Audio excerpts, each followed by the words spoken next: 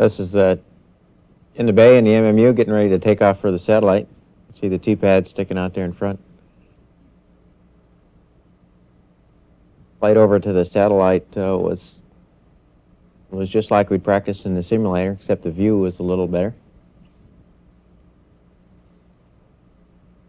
And see, we were a little closer than the 200 feet that we'd planned, and so I only did a 2 potato burn instead of a 2.5 potato burn, so I went a little slower than.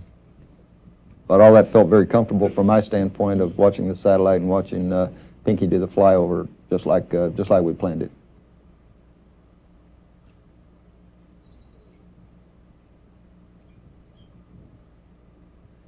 It's a nice, stable device that the MMU really performs superbly throughout the flight. The MMU is really a very, very nice machine to fly. You could put it wherever you wanted. Flying up on the satellite was just like we'd done in the simulator, all the way up to the point here where we attempt to do a dock, and the T-pad hits that little pin that's sticking out and bounces right off. That's a view from the helmet-mounted camera.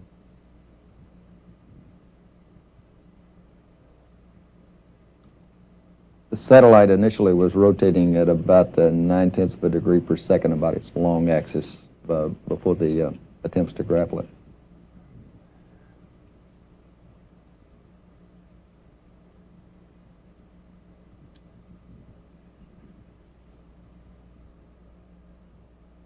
This, I think, is the last attempt I made at doing the docking. We had some pretty good rates on the satellite already. You can see go in there and watch I'll bounce right out again. You bounce out at about the same rate you go in. When Pinky bounced off for the third time, I guess I became convinced that we were not going to be able to get it with the T-pad, and it didn't look to me like it was worth trying to come back and get the other T-pad because I didn't have any reason to think it'd work any better. We did have a rotating grapple up our sleeve. However, the satellite was tumbling end over end, as you can see here, and the grapple fixture is right under one of those solar arrays, so there's no way we'd be able to attempt the rotating grapple either. That was when I asked Pinky if he thought he could try grabbing hold of one of the solar arrays, which is what he did here. And the MMU, again, performed flawlessly. It was a fairly easy task just to fly up and grab the solar array and walk out to the edge of it and try and stabilize the satellite.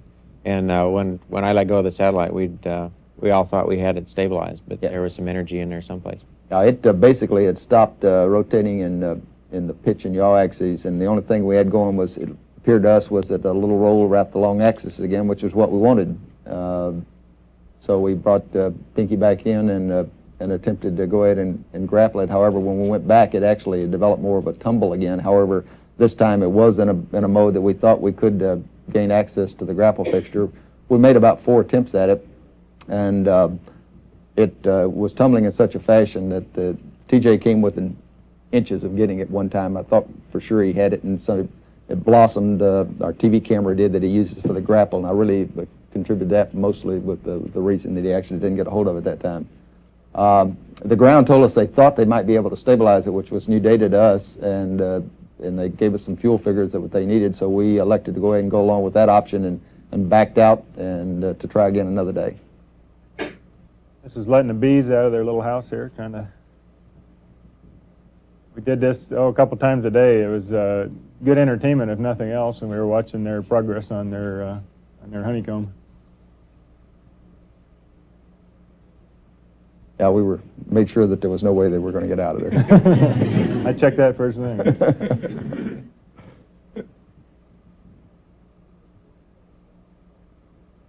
This is a little bit of in-flight repair with the EVA power tool. We weren't programmed to use it inside the vehicle, but it turned out as a really good way to take off and put on panels so that we can get at some filters inside the vehicle and clean them. And Pinky did most of the work, but this is just me doing some, putting some in just for practice. You know, the government runs on paper, and we have to have our teleprinter on board. It's just taking a message out of the teleprinter for the day. And when we changed our flight plan there, we got flight plans up from the ground every day like that. We did our daily exercise like we always do, so we have a treadmill on board.